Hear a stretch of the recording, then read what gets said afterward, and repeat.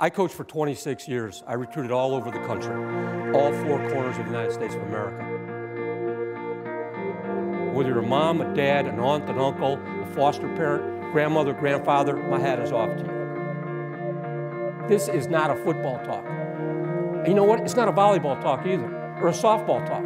This is a talk about education. You are going to go through this process one time, and the day after signing date or the day after graduation, you don't want to have any regrets.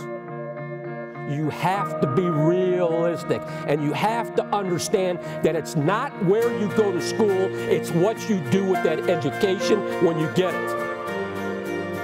And I'm going to tell you something else. When Illinois plays Northwestern on a Saturday, and North Central College plays Illinois Benedictine, do you think that's any less important to those people? No, it's about being a teammate.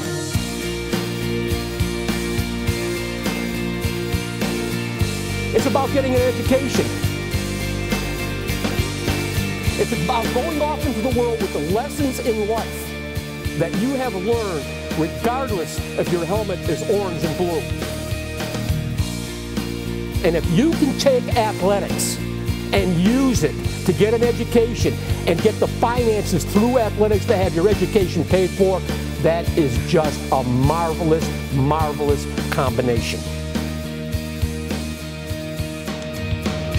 Because you know what? Every day at our offices, there's a big gold bell.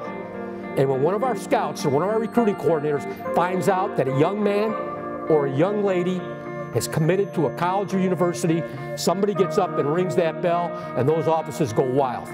I'd like one day that somebody in our office rings that bell for your daughter or for your son.